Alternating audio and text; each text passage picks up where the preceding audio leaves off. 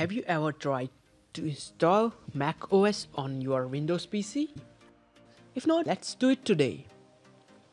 Hey guys, this is Ankit from the Guy's Computer, and today we will run a Mac OS El Capitan on a virtual machine in Windows PC. So before we start, you must have a RAM of 4 GB. You must have 4 GB RAM. Second, you have to download VMware Workstation. And the most important thing, you have to download the OS X file, El Capitan file from the internet. All the links will be in the description below. So first of all, I have already installed VMware Workstation. You can download it from the link below.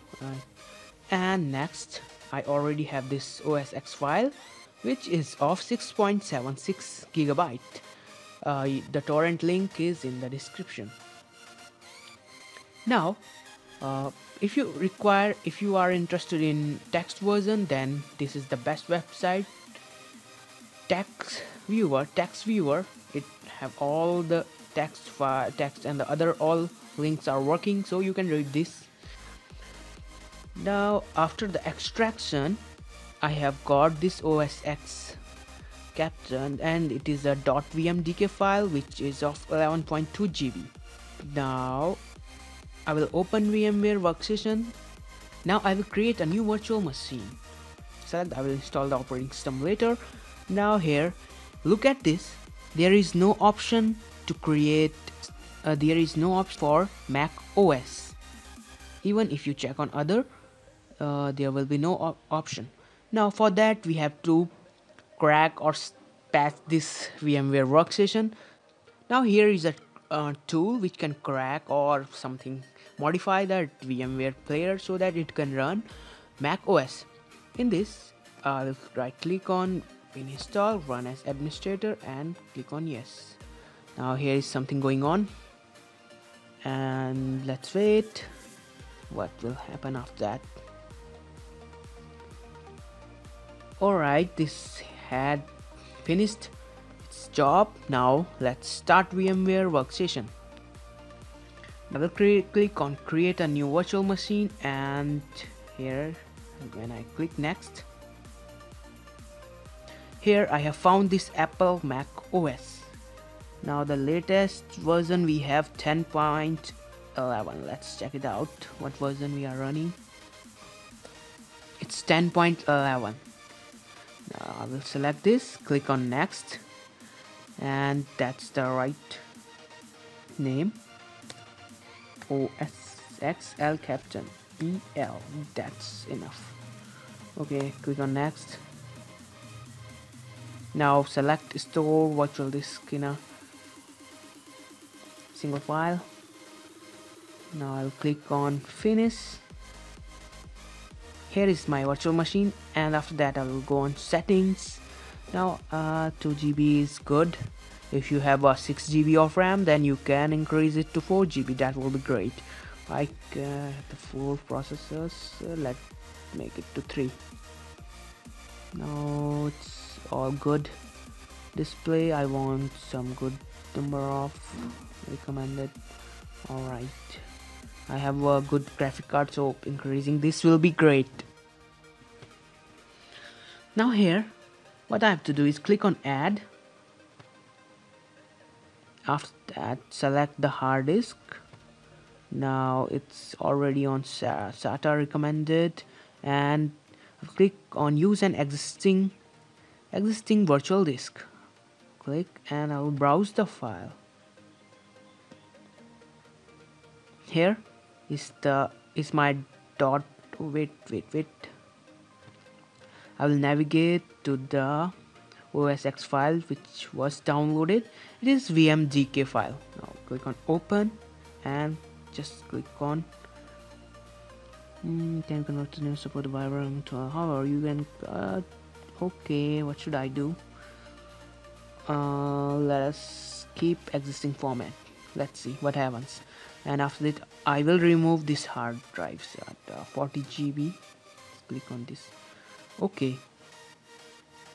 Now half of my work is done. Now the next thing which I have to do is go to this PC, navigate to documents, and here's the virtual machine, the OS X El Capitan folder, and vmx file .vmx. Look for .vmx. If the extension is not being shown up, you have just click on view option and then view, and just check this, uncheck this, the hide extension of no, uncheck this and click on apply. You will see all the extensions of these. Alright, now look for the vmx file here, right click here and open with notepad. Now we have to add a simple value here, and I will copy that value from this website. It is a nice website, you must check it out if you prefer text or reading. Where is that? Look for it. Here is the code right here. Just put it there, Control C copy and Control V paste, and just click on Control S. Save it. If you will try to run this OS X without doing all this process, then VMware workstation will give an error. I already had done that 3 or 4 times. Now it's time to run this machine. That battery will be restarted. It's going on, and here we go. Now something is going. Let's wait and watch. Okay, click on OK. It's good. If I click on full screen, I have to change the resolution later. Yes, success. We have run the Mac OS. Now let's see how much time it will take to boot up. I will really fast forward this all process.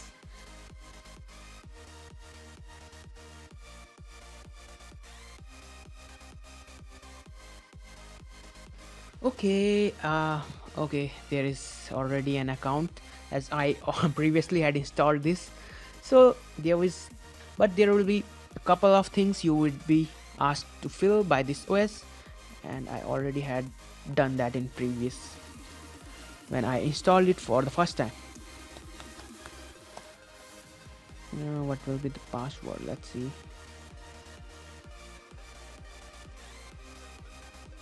Alright, this had been installed successfully. I wanted to show you all the install process, but my workstation had already previously installed on this machine.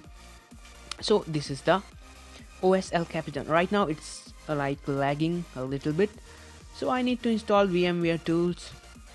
I will create a next video how to install VMware tools to make it more fast. So guys, I hope this video had helped you in installing Mac OS on your Windows PC. For further more updates on Mac in Windows, stay tuned to our channel, The Guy's Computer. Thanks for watching and goodbye.